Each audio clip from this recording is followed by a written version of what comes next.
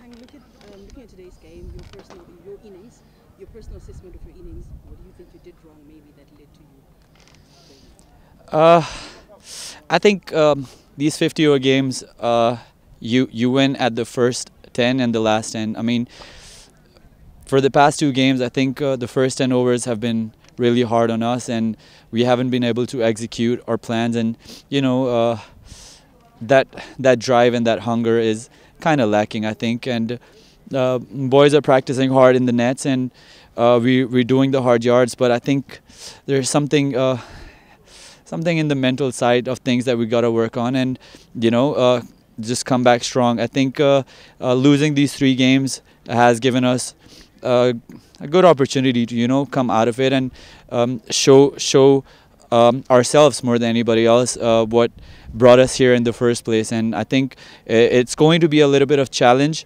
for the boys, but I think inshallah we'll come through, and we'll do all the right things, and the next game we'll try to do our best and put our best foot forward.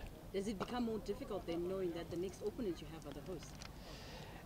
I mean, coming into this tournament, we were pretty positive and in playing our best cricket against all oppositions, and I think in the dressing room all the boys are going to say the same thing. It's just another game.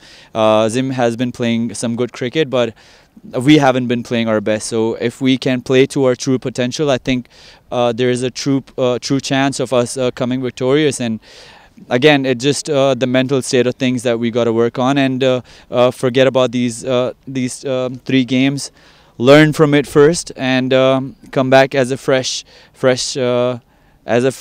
start. I think Afghanistan a few years ago won only one game and made it through to the top six. So I think we should have that faith and believe, and just play our best cricket, and again show ourselves why we are here in the first place. And out of all the teams in the group, you've played here the most. What is your assessment of Takashinga, the wicket? I think the first 10 overs, the first session, first inning is pretty challenging. But us as batters and openers, I think these are the challenges that will be thrown at us whenever we play in winter conditions. So again, first 10 overs, if you can, play your best cricket and not try to lose many wickets, I think the later half becomes much easier. And I think in the second innings, again, it just becomes too flat. There's no spin, there's no give.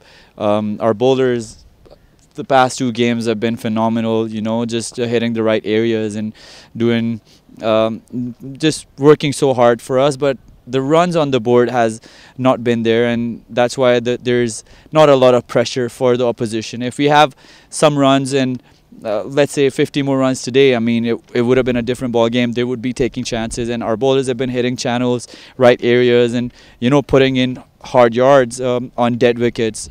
I think the runs are lacking, and hopefully in the next game we can get some runs on the board and give our bowlers a little bit of support. And how's Wednesday against Zimbabwe? You want me to be honest?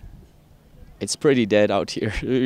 We're just locked in our rooms, but got 3 more days. I think we're gonna go and explore, see the city. I've heard good things about Harare, and just gonna go to town and forget about these things and just enjoy these maybe 1 or 2 days and be fresh and come back stronger. I just wanted to ask you my final question. Part of it you've already answered to say, do you think this is a welcome break for you to have this bye in the next day that other teams will be playing games? Say again, please. I just wanted to ask you, you partly answered it, to say, do you think it's a welcome break that's coming because you've got more days to then regroup to your next game? Yes, for sure. I mean, today is going to be hard for the boys going back. I think everybody is experienced. Everybody has played a lot of cricket. They're going to go assess their performance and just think about what they could have done right. I think the next couple of days are going to be good for us, and also crucial in terms of being honest with ourselves and, just learning from our mistakes and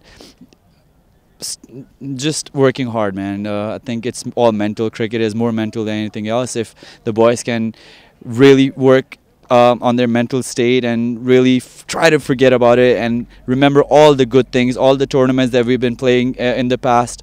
Last time in Namibia, we were the champions of that tournament. I think it's going to be good, and those conversations in the rooms and on dinners are going to be crucial for us as well. We got to back each other and show each other trust and faith and believe, and those little bit of pep talk, I think will kind of help us.